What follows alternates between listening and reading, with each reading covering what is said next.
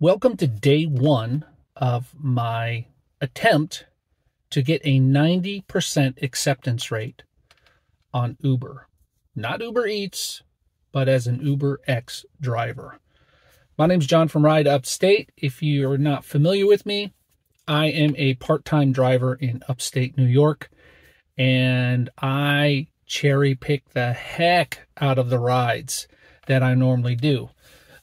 But I wanted to see, now that my acceptance rate is down to 48% and my cancellation rate is up to 14%, how long it would take me, number one, to get to 70% acceptance rate, and then with a goal after that of getting to 90% acceptance rate, and then what it would take to get that cancellation rate down.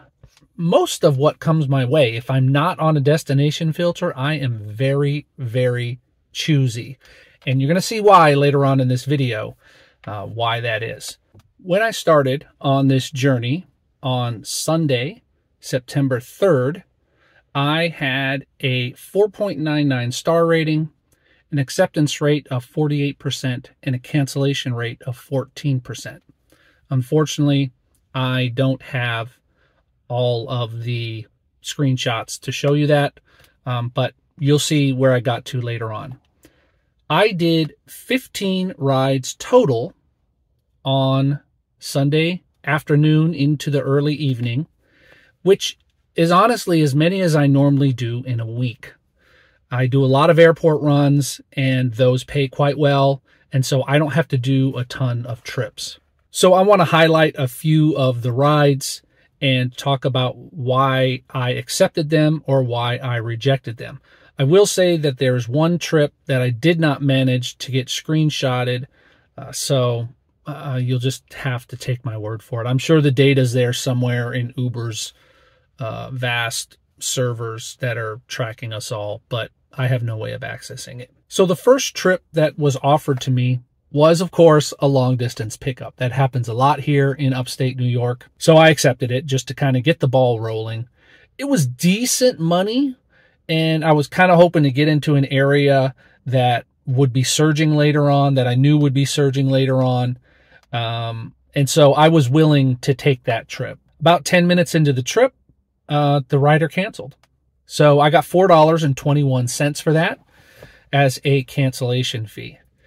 Trips started rolling in. They were rolling in just fine. I had one woman who was changing her shirt in the back seat of my car. So I had to quickly look in the rearview mirror and stuff while I was driving along. I got a long trip, which we'll talk about later, and kind of some of the parameters around this. One thing that I always do when I accept a trip is I immediately go in and mark it so that I go offline that this is the last ride that I'm going to take. And a couple times when I did this, because it was very busy in my market, rides still came through. I was not happy about that, but no big deal. One of those rides was a trip down to Jamaica, New York, which is a 3-hour drive into Queens from where I live. Was for $166. Now, granted, money-wise, that's a pretty good deal, but I have to come back, and I wasn't about to take that, and I didn't have 6 hours to drive, especially at like 6 o'clock at night. I wasn't going to get home till midnight. No, not going to happen. If I had a whole day to kill, and I could convince the passenger to pay some cash up front for me to come back, I would have taken the trip. But unfortunately, I've never done one this long, and I don't think I'll ever do a trip that long.